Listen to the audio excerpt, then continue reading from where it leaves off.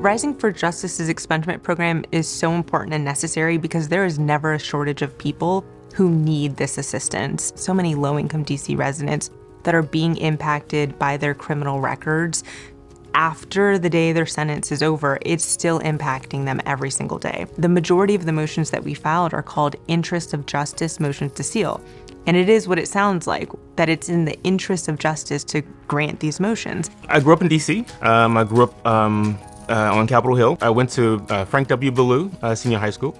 Ended up graduating from Ballou in 1985 and ended up going to Howard University, which was my first choice. A couple years on, when the money started to dry up, I ended up enlisting in the Army and going to Mogadishu, to Somalia.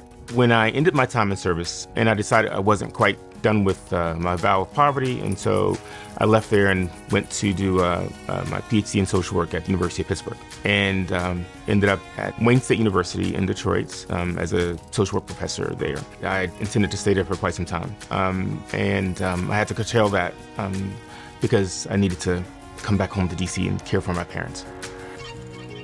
The home that I bought when I got back to DC was the home that I could afford, and I didn't have the best neighbor on one side of me. They had a penchant for parties and loud music, and that's fine, but the parties tended to go on till 2, 3 in the morning. I remember one day, I just couldn't take it, and so I called the police, and the police came, and they had them turn it down, and then the police were gone 30 minutes later, music's back up again. I called the police again. The police were like, you know, you really need to, this has got to stop now. Not just turn it down, but like the party's over.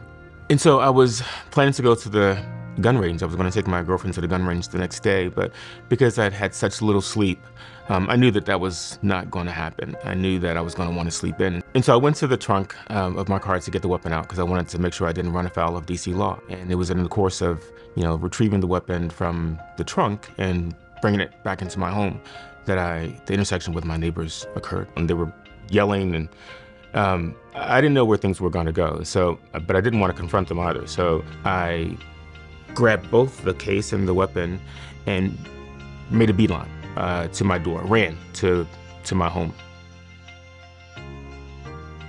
The first thing I did was I called the police to let them know that I'd been accosted by my neighbors.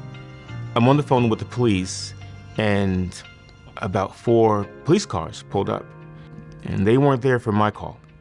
They were there for a black man with a weapon.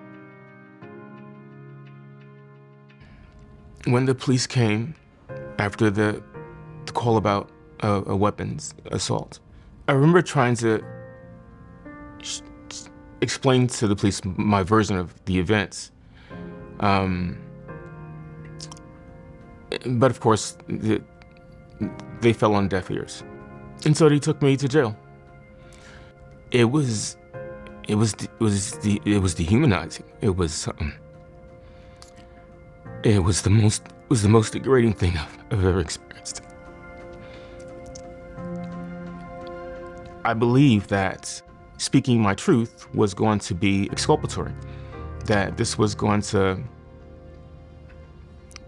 work in my favor. I waited for that moment, but that moment never quite came. I pled to misdemeanor attempted carrying a firearm without a license. My naivete, I thought that the misdemeanor was on the record. Well, it was, but the arrest was assault with a deadly weapon, which of course is a felony. I work for the federal government, and what I do is investigate psychological factors that influence microeconomic decisions.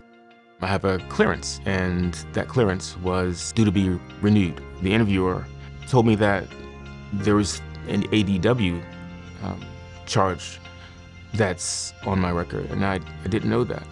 As a result, he had a lot of questions. And so after, the recertification and how arduous it was, and now that I understood, that something much more nefarious was on my record than just the misdemeanor, if I was gonna, have an opportunity to move up or secure another job, that it was gonna be imperative that I had that sealed. The biggest way that we're seeing this impact is in employment. So sometimes it means that people aren't able to get a job, period. In the course of a couple years, I must have applied for well over 40 jobs and didn't get a call back from any of them. I realized that this was going to forever haunt me. And that's when I reached out to Rising for Justice. The first time I ever heard of Dr. Murphy was in a voicemail that he left for us on our expungement line. And I called and did intake and was able to determine that he was eligible for a motion to seal his record, and that not only was he eligible, but that he was just really deserving of the opportunity. Reaching out and speaking to Amanda and communicating with her was a life-changing moment for me. She was really the first kind ear that I think I had in this process. It was the one moment that I actually felt like I had an actual advocate for me. The case was placed with one of our pro bono attorneys that I was able to coach and mentor and work with throughout the process. And we worked together to make sure that it was the best motion that it could be and really captured how incredibly deserving that he was of having the court grant the motion, which after just a few short months, which is relatively quick for these processes, we heard back from the court and the motion was granted. And it was so incredibly rewarding because we knew how important it was and how impactful it would be for his future. I was ecstatic. I was just on cloud nine. I mean, I literally did cartwheels in my living room. It felt like I had a chance to have my life back. I really wish that I could say that his story was surprising to me, but unfortunately, it wasn't out of the ordinary. There are so many John Murphys out there, and we can't help them all, unfortunately, but with more financial support, we would have the resources that we need desperately to be able to help the people of our community. I reapplied and renewed my license, my social work license, and I'm presently going to be seeking the more advanced clinical license. I would not be able to do that, but not for Rising for Justice. My new house is unattached, and so I don't have neighbors that are connected to me. We don't share a wall anymore. I feel very fortunate. My name is Amanda Torres, and I know that Rising for Justice changes lives. My name is John Murphy, and the people at Rising for Justice have saved my life.